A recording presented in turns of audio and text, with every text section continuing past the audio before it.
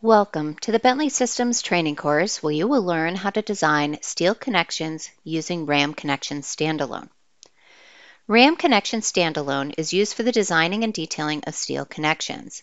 It can design individual shear, moment, brace, splice, and truss connection types to a variety of different steel design codes. In this particular video, we're going to be focusing on the workflow for assigning a directly welded moment connection to a beam to column joint within RAM Connection Standalone. We will now turn our attention to the RAM Connection Standalone application, where, as you can see, we have several different types of joints that have already been created. For this video, we're going to be designing a directly welded moment connection for joint number 1. So let's go ahead and review this joint quickly before we get into the connection assignment. As you can see, this is a beam column flange joint, and the beam framing into the column has both a shear and a moment reaction imposed upon it. Now we are preparing to assign a directly welded moment connection to this joint, and this is a connection template that's able to resist the moment component of the reaction. Now, since this joint has both a moment and a shear component for the reaction, we've already gone ahead and assigned a shear connection to this joint. And as you can see, this will be just a single plate connection for this particular model. We are now ready to assign our moment connection.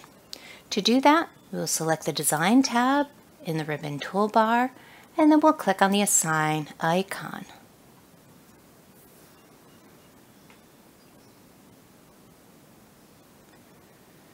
In the connection assignment dialog, what you're going to notice is that the filters have already been appropriately selected for the joint we have active at the moment, which is a beam column flange joint. You can see that each of the connection types are organized by the types of reactions they can resist. Now we already have a shear connection assigned to this joint, so we'll go ahead and scroll down to see which moment connection types are available. Now for this particular exercise, we're particularly interested in a directly welded moment connection. And that particular connection type is only available as a smart connection.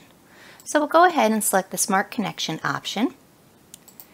We will find our moment connections, and we're looking for the acronym DW for directly welded connection. This is basically a full penetration weld that will connect the beam top and bottom flanges to the column flange. I'll go ahead and select the connection type I want and then click on the Assign button. Once I do that, we can see that the connection assignment has proceeded successfully, so we'll go ahead and click Close. And as we can see in the results area, that this joint now has both a moment and a shear connection assigned to it. In the joint selection area, we're also going to be able to see the status of the connection design. Now, in the case where I'm assigning two different connections to the same joint, I do want to make sure that the controlling connection design results are being displayed in the joint selection area. To ensure that that is happening, go to the Home tab of the ribbon, and we're going to make sure that this critical load condition icon is currently selected. Now I did take a look at this joint selection area, and I did notice before assigning the directly welded moment connection that the shear connection was passing.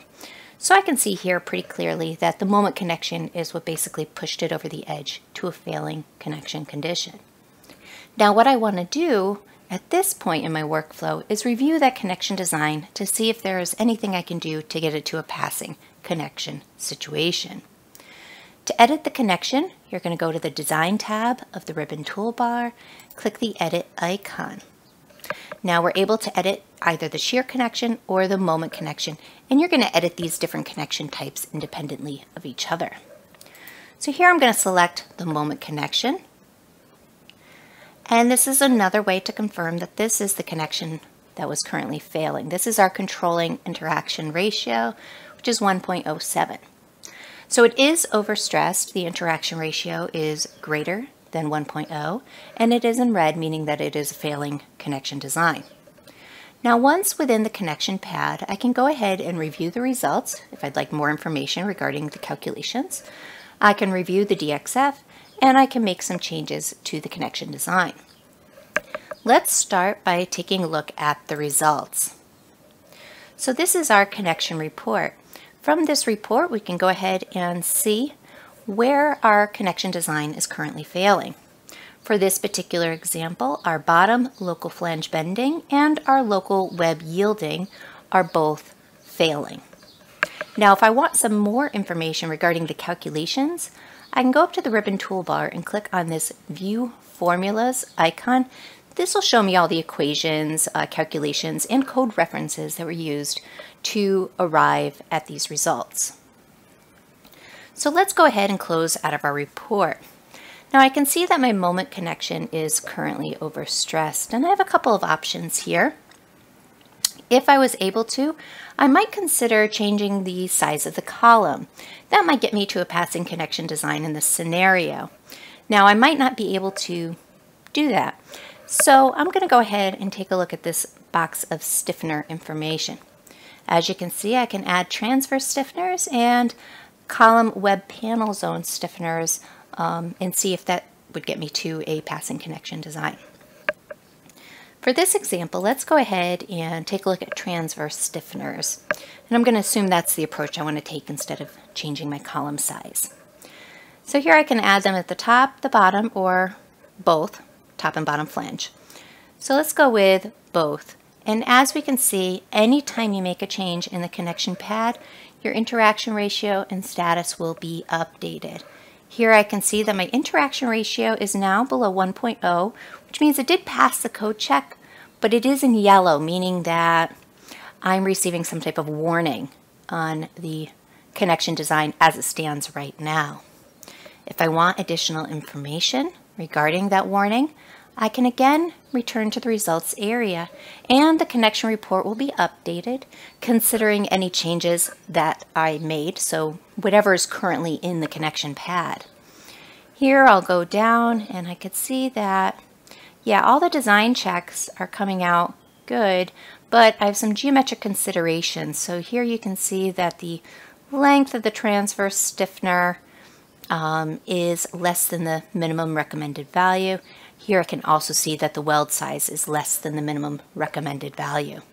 So let's go ahead and close out of that and make some customizations. In addition to considering where I'm producing warnings, I may also consider that I'd like to customize this connection just for detailing purposes as well. So I'm going to go ahead and do that at the same time. So here I'm going to take a look at the depth of the stiffeners, and what I'd prefer is I'd prefer full depth stiffeners for construction purposes.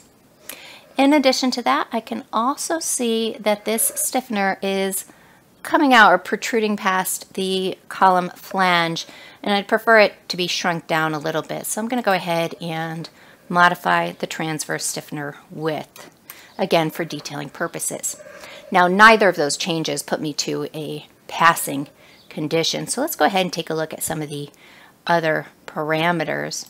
Now I did notice that the weld size was less than minimum recommended value, so instead of 3/16, I'm going to try a 1/4 inch weld. Now once I've made all those changes, I can see that my interaction ratio again is still less than 1.0, but now it's in green, meaning that it passed all the code checks and did not produce any warnings during the design process. So at this point, I like the changes I've made. I'm going to go ahead and click the save icon, and this will save all my changes to this particular joint. In addition to that, within the connection pad, I can take a look at the DXF drawing of this particular connection and how it would be detailed. I can export this detail to a DXF, and I can even customize the layers. At this point, I'm going to go ahead and close out of the connection pad. And then in the joint selection area, I'll be able to see the information that I modified in the connection pad for this currently selected joint. And I'll be able to see the status of the connection design. Again, this is the controlling interaction ratio. So since I have two different connection templates assigned to this joint, it'll give me the higher interaction ratio of the shear versus the moment connection. At this point, this concludes my process for assigning a directly welded full penetration connection to a beam column joint for the purposes of resisting the moment component of the reaction.